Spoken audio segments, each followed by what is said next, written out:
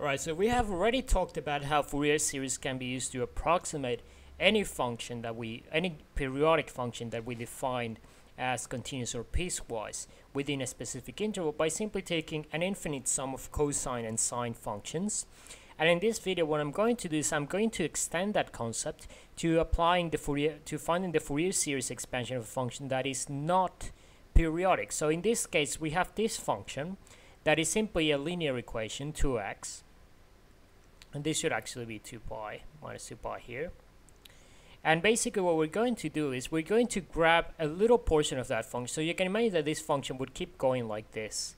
If we were to take the entire x-axis, it would go to infinity on both sides. But in this case, we're just going to take this portion that is 2 pi. So basically we have this interval here that is symmetric about the x-axis, the y-axis. And basically we have period 2 pi. So what we're going to do is we're going to pretend that this function is periodic and that it only reaches these boundaries and then it keeps repeating. And then using that concept, we're going to find the Fourier series expansion. So what the Fourier series expansion is going to do, it is going to plot a function that is going to look a little bit like this. So when the terms approach infinity, it is going to look a little bit like this. And then it is going to go like this. And even though the real function is not periodic like this, what this Fourier series expansion is doing, it is representing that approximation to that little interval, because all it's doing is repeating the same interval over and over again in infinite cycles. So this is the idea behind applying a Fourier series to a non-periodic function.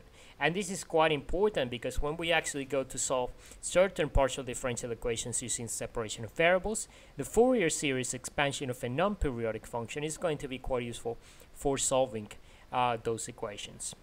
So let's get started with this problem. So we need to calculate the Fourier coefficient A0.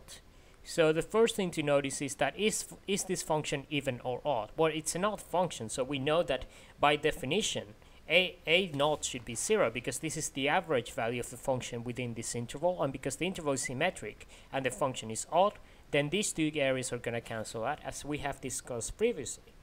Now the other thing that we also know is that because this function is odd, then an is also going to be 0 because that's one of the main definitions that we introduced in the beginning of this little series on Fourier series. And basically the only element that we're going to have is bn, of course. So we're going to have bn is going to be equal to 1 over half the period, which is in this case pi, and it is going to be bounded by these two limits on the interval. And then we're going to have the following function. So we're going to have 2x times sine nx, and this is going to be equal to 1 over pi, and I'm just going to split it. So we're going to use integration by parts. We're going to integrate this first. So what I'm going to do is I'm going to put the 2 outside because that's just a constant. So 2 over pi, and then we're going to put our integration by parts formula inside. So this is going to become minus x cosine nx over n minus that cosine, remember, so that's going to become a plus the integral of cosine nx over n dx, and then this is evaluated between minus pi and pi. So now we're going to have the following: 2 over pi minus x cosine x over n plus this is going to become sine, so this is going to be sine of nx over n squared, because remember we're now dividing by n, so we have to multiply that n by this n, and this is going to be from minus pi to pi. Alright, so all we need to do now is introduce those limits, and then this is going to give us the following formula. So let's have minus pi cosine of n pi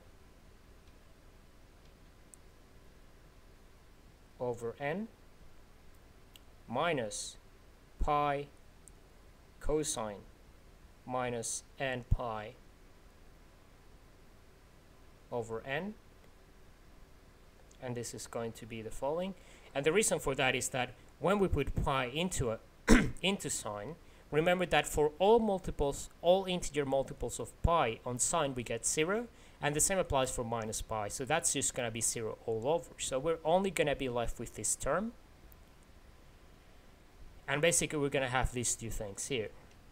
So now the next thing that we need to do is, of course, to add these two together. So that this is just going to be equal to minus 4 over n times cosine and pi, because remember that cosine is an even function, so this here becomes plus cosine, and then we have minus minus that, so that's repeated, and the pi's cancel out. So we're left with this expression.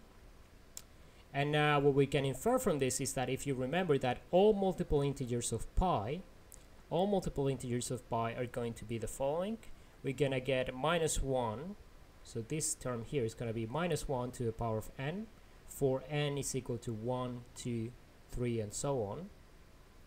And when we have this minus here, so that means that we have minus 1 times minus 1, n, so we add the powers together, so that's n plus 1.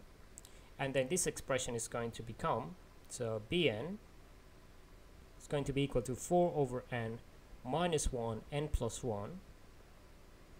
And then that means that we're going to have the following terms. We're going to have 4, then b2 is going to be minus 2, then b3 is going to be 4 and 3.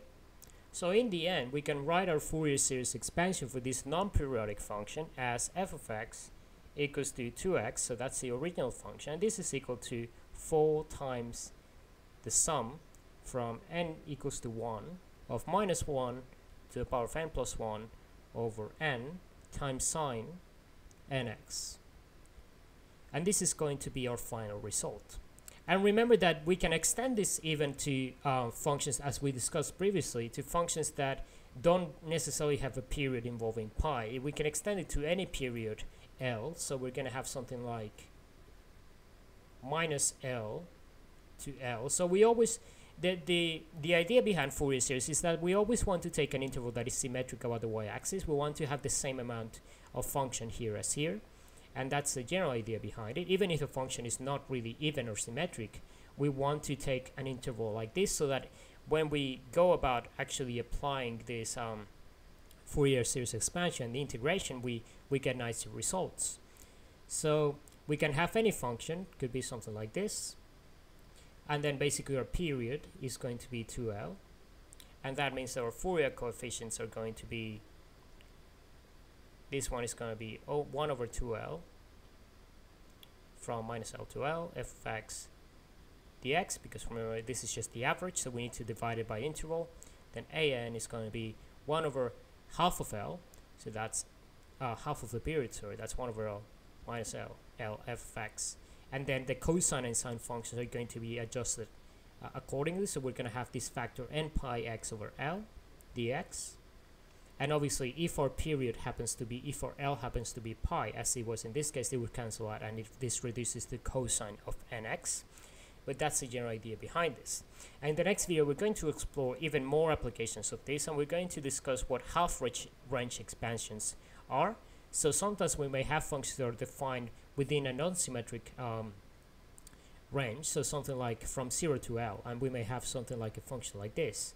And it is possible, using the idea from Fourier series expansion, to expand this into a symmetric or anti-symmetric function by either taking the function on an even root or an odd root and then having a different kind of expansion. So that's what we will do in the next video.